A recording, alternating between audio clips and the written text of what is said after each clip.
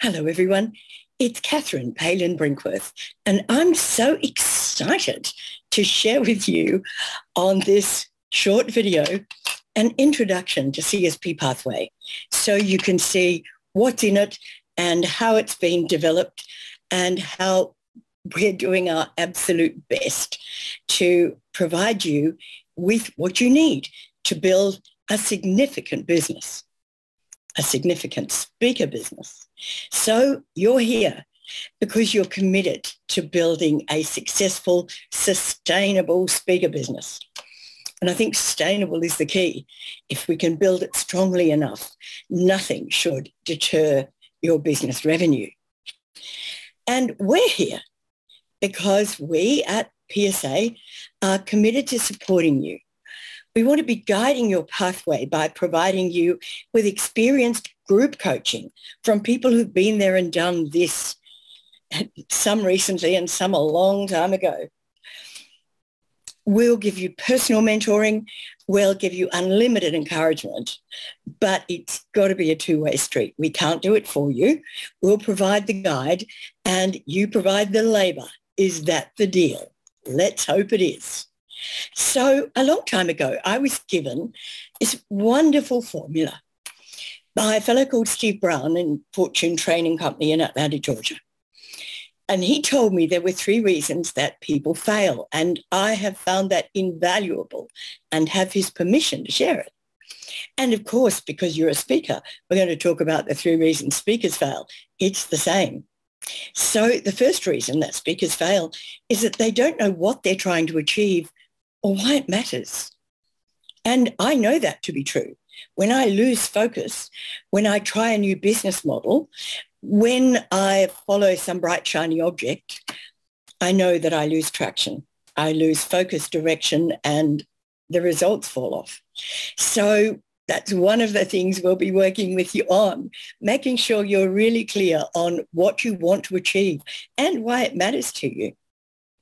So the second reason speakers fail is they don't know how to do it. Now, that was true for all of us at some stage. And actually, my theory is that it's true for all of us every day because we kind of knew what worked for yesterday, but today's a different day.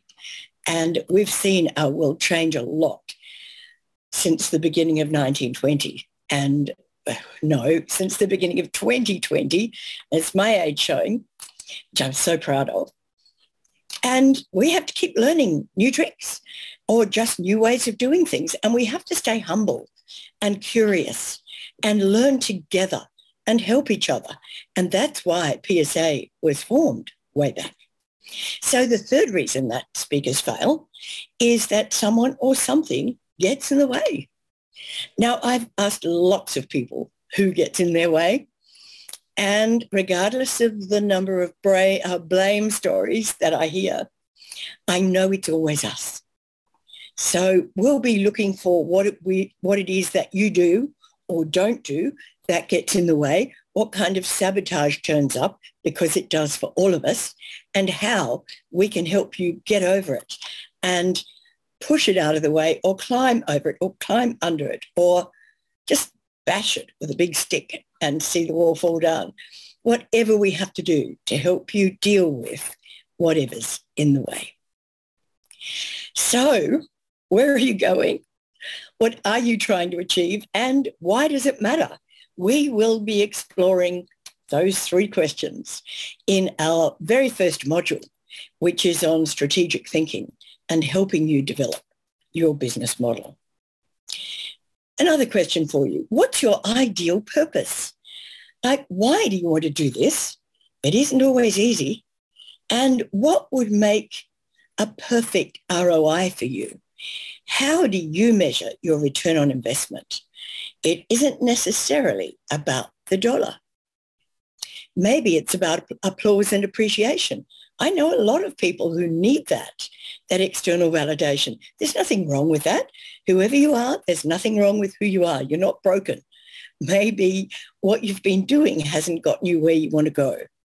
So if you want more applause and appreciation, you can share that with your CSP mentor and we'll all help you achieve it.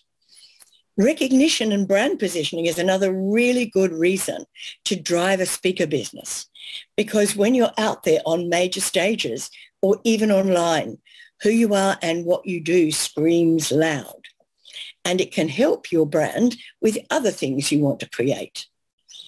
What about contribution?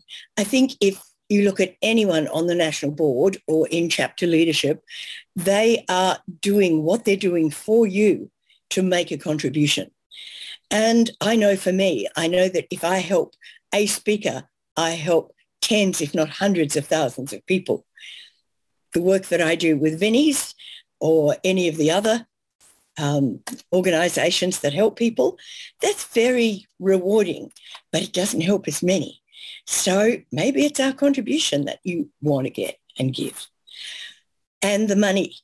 Our wonderful hero, Winston Marsh, used to say, probably still does, that won't work, you'll starve, and you don't want skinny kids. And that's true too. So we want to earn the money that we deserve, the money that constitutes our value. And nothing wrong with that. We'll help you do that. And there might be something else that we haven't thought of. Here's what we'll be doing on your sustainable, successful speaker journey. We'll be looking at where you're going, and that's in a module called Leadership. So we'll look at your vision, your purpose, and your strategies. You'll need to know your market and make a plan, and that's our second module called Research and Planning. A lot of us don't want to do that, but if we don't, we'll waste a lot of time and money. The third module will be on building your programs, your products, your presentations, getting that product as quality as we can make it. And it never stops getting better when you're focused on working on it, I can tell you. So that's the module called Product Build. This is actually not a horizontal line that we're working through. It's a wheel because it never stops. We keep on building as we go. The fourth module would be on telling your market what you offer, marketing stuff, online and offline, because both are important. And then getting their commitment to buy you and your programs and your products. And that's called sales. Now, eventually you'll do the Boost program, and that will take you into a deep dive right across the board. We'll spend a couple of sessions on sales and marketing. We'll be talking to you about how to deliver the best value. And that's in the 6th module. And then we'll be working on taking wonderful care of our people. Service. Do you know that there's a corresponding competency for every one of these modules except for service? There just isn't a competency. Well, there is now. And the last one is to keep score and continually improve, to really develop easy systems for your back office management. That's finance, that's HR, that's anything that needs to be managed rather than leadership, which is about the horizon. So a couple of, well, 3 actually, overlaid essentials. We'll be looking at your strategy. We'll be finding out how you want to do what you want to do and where you want to get to. We'll be looking at structure, the people you have in your team or maybe don't yet have in your team.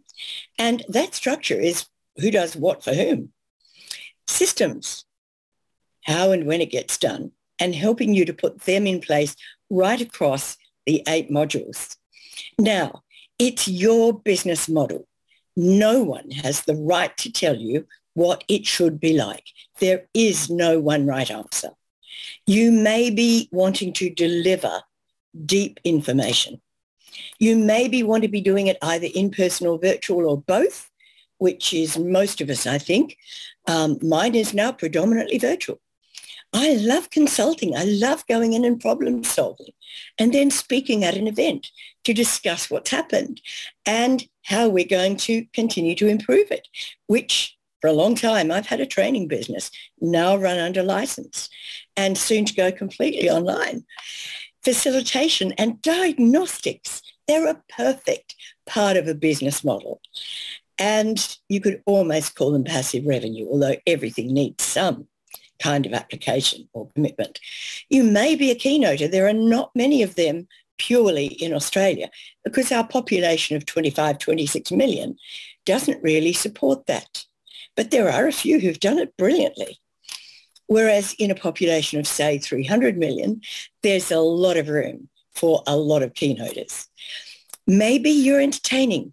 Maybe you're not yet. Alan Pease taught me that the only way to get referred and rebooked was to be funny. And I had to learn how to do it in a way that was congruent for me and not copying anybody else. And of course, there's webinars and online products and group coaching. You can build all of these into your business model. Probably best to get one working before you try the next, depending on your own learning style. Me, I need to at least feel like I'm multitasking or I get bored. Now, I've helped a lot of speakers with this over the years. How do you define your value?